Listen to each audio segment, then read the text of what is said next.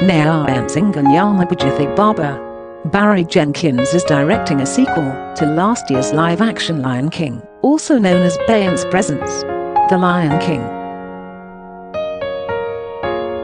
Per Deadline, the story will further explore the mythology of the characters, including Mufasa's origin story. Close quote. The site, rather inexplicably, considering it doesn't know the log line, says this Jenkins-directed sequel will conjure memories of The Godfather Part 2, set on the African plain. Close quote. A release date has not yet been set, nor is there a date set for when production is expected to begin.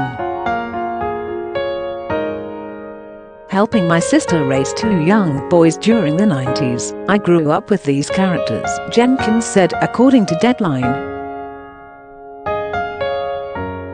Having the opportunity to work with Disney on expanding this magnificent tale of friendship, love and legacy, while furthering my work chronicling the lives and souls of folk within the African diaspora, is a dream come true. Close quote. Since directing If Beale Street Could Talk in 2018, Jenkins has been at work on an adaptation of Colson Whitehead's The Underground Railroad for Amazon, and will direct a biopic of Alvin Ailey. Jenkins' partner, the director Lulu Wang, celebrated The Lion King news accordingly. "We can only hope Chauncey Wang Jenkins scores a cameo."